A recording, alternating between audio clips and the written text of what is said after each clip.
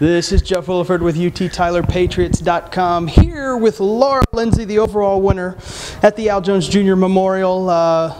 First of all, Laura, you're no stranger, I guess, to winning, but what makes this one feel special? It feels really good to come out and win the home tournament.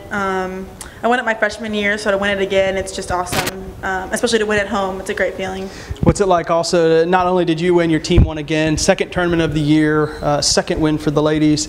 Is this kind of what you expect, or what do you think about going into these tournaments? It's awesome to win. It just proves that all of our hard work is paying off and that we're doing the right things on and off the golf course, getting ready to play. And it's a great start to the season to build some confidence as we go farther. Our next tournament's golf week, and it's a big one. So to know we can win is awesome. How important is confidence going into these things? Do you ever go in where you don't feel confident? Can you actually tell a difference when, you maybe feel different coming in? When you don't feel confident, it's harder to play well because you're worried about where your shots are going to go and how you're going to play. And so confidence is really important.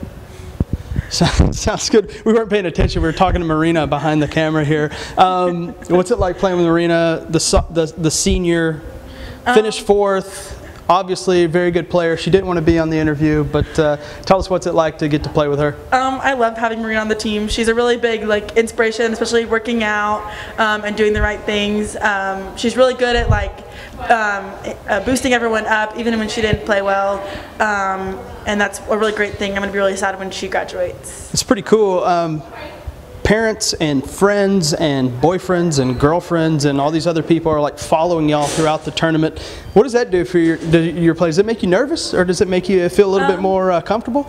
I love having people out watching that I know, and because you have a support system on the golf course. And so today I didn't play my best, but my dad kept cheering for me and all of those things, and it's just really good to keep your ego up if you're not feeling well, or it helps when you're playing well to have someone rooting for you. All right, so we may not talk to you for a while just because it's a home tournament. You guys, the quote-unquote real season doesn't start till spring, although you have a few more tournaments in the fall.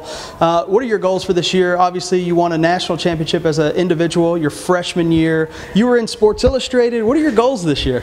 Well, as a team, we have goals to win conference and make it to the NCAA tournament. We're really working hard, just trying to improve our game in every aspect and get better. We're not talking about winning tournaments. We're just talking about getting better every day that we practice.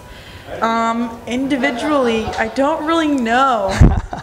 My dad and I talked about that last night at dinner. It's I'm doing a lot of things, meeting some of my goals. So I really want to get where I have less than 30 putts around.